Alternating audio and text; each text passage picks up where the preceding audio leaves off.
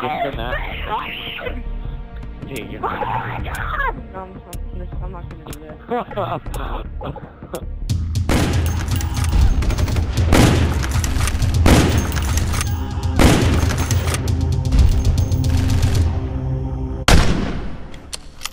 What's going on, guys? The name's Severeid, and this video, it's just kind of a 30 and 6, I think, but it's not about the gameplay. I'm really excited right now. Today is my first official college baseball practice, so naturally I'm excited. Ever since I picked up a baseball, I've dreamed about playing in college, playing at the next level, and then, I mean, obviously the MLB, but realistically that's not going to happen. But I did make it to college, and today is our first practice as a team, so needless to say I'm excited for that. And we just got the rosters put out. I got my number. Well, I didn't get the number I wanted, but I know what my number is for the next 4 years, and I'm going to be number 31, but I didn't get the 26 like I wanted. There's a pitcher that's a sophomore this year that had it last year because he got his number taken, and I tried to talk him out of keeping the number and letting me have it, but he wasn't going for it. He's keeping 26, so I'm just kind of looking at it as a fresh new start, clean slate, kind of put all my past behind me. I had some stuff in high school that I'm glad that I'm going to be able to put behind me now, and I'm just looking forward to the future. But another reason I just found out that I wanted the number 26, but I mean, I know I can't have it, but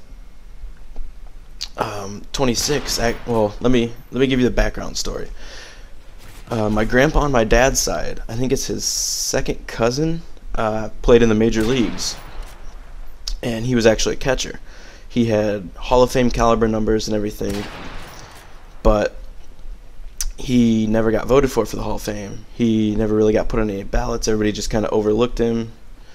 He won, I think, 2 World Series, and his real claim to fame was actually something that I don't think any other catcher's ever done, and if there has been, there's only been maybe 1 or 2 others that have done it.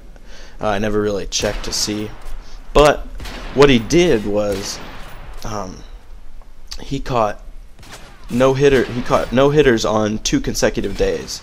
So, like, one day his pitcher that game threw a no-hitter and they won like 1-0, and then the very next day they had another game and they won 2-0, I think, and that pitcher for the second game threw a no-hitter too, and he caught both games all the way through. So that's really fucking awesome in my opinion. And then the other thing that he's known for, I mean, he played for like 21 seasons or I think it's I think he played for 15. Yeah, 15 seasons, and he caught over 2,100 games. And that was the record until Pudge Rodriguez came along. And I think he, somewhere in the late 90s, early 2000s, he took over the record. So that's something really cool. And once I knew I wasn't going to get 26 after I talked to the pitcher that's a sophomore, I was just kind of searching, you know, looking up on Hank, trying to find what jersey number he wore when he played in the MLB so I could wear his number. But I came to find out that he played from 1911 to 1926, and the first game ever to be played with jerseys on the uniforms in the MLB was in 1929.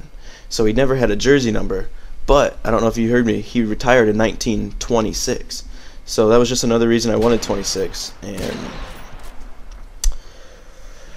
I mean, it's some cool facts. I thought I'd share it with you guys, but I'll post a link to the roster, and I'll give you guys' name. It's Hank Severeid. I'll put it in the description too, so you guys can search him and like just kind of look up on him, see for yourselves that I'm not making it up. I mean,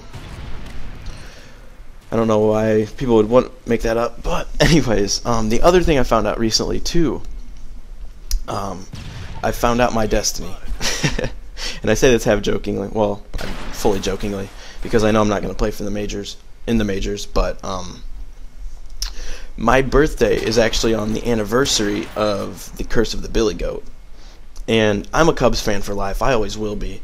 I don't know if you guys know what the curse of the Billy Goat is, but there was one day, I don't remember what year it was. I want to say 1945, but I'm not 100% sure. Billy Cianis bought 2 tickets to a Cubs game, one for himself and one for his pet Billy Goat. I mean, he paid for the seat. The seat was the Billy Goat's for that game. But once, you know, security and everybody at Wrigley found out that there's a Billy Goat inside the stadium, they kind of had a little red flag, like, maybe we should get him out of here. So they escorted him out of the stadium, and while they were walking Billy and his goat out of the stadium, Billy Cianis said, the Cubs ain't never going to win another World Series. And since that day, the Cubs have never been to a World Series. So, you know, it's my destiny. I was born on the anniversary of that day, so my destiny, as I see it, I'm going to get drafted by the Cubs. I'm going to be number 26, and I'm going to win a World Series for the Cubs on my birthday, because, you know, the World Series is in October, so, but I think it's later October, so I'll, right after I turn 26, let's say, after the year I turn 26, I'm going to win a World Series for the Cubs, wearing 26 on my jersey. But this game's over. It's 30-6. Name Sev. I'm out. Peace.